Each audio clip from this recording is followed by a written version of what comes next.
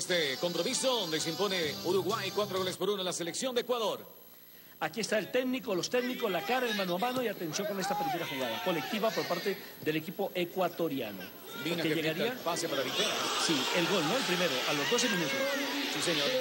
Pase filtrado de Johan Mina. Vite, que le gana la espalda al hombre que lo venía referenciando, de Ecuador. El arquero Pensábamos que Ecuador iba a seguir de largo, pero no. Aquí llega el empate. Un balón desde el costado de la parte baja de la pantalla, lo meten al segundo sector.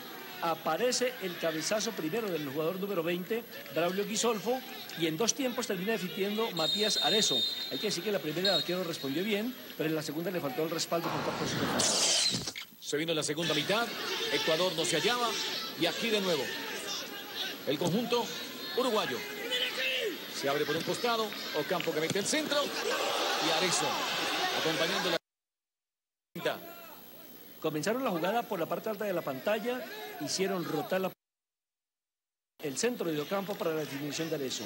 Y atención con el 3-1, el tiro de esquina lo cobra Gutiérrez atrás para Machado. Controla, mete el balón al segundo sector y mira ese cabezazo espectacular de Arezo ganándole la posición a Pedro Hincapié, el capitán de campo del conjunto ecuatoriano. Matías Arezo, que hoy se llevó prácticamente el balón para la casa con esa tripleta. Y aquí un tiro libre, Machado.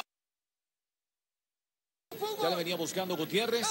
Y aquí el que se anticipa es este número 15 con tan mala fortuna que la manda a guardar para el cuarto de Uruguay. Decíamos en la transmisión que Patrickson termina definiendo prácticamente como un centro atacante, sorprendiendo a su compañero Johan López, el hombre de la máscara de hierro, de la máscara protectora, que seguramente tiene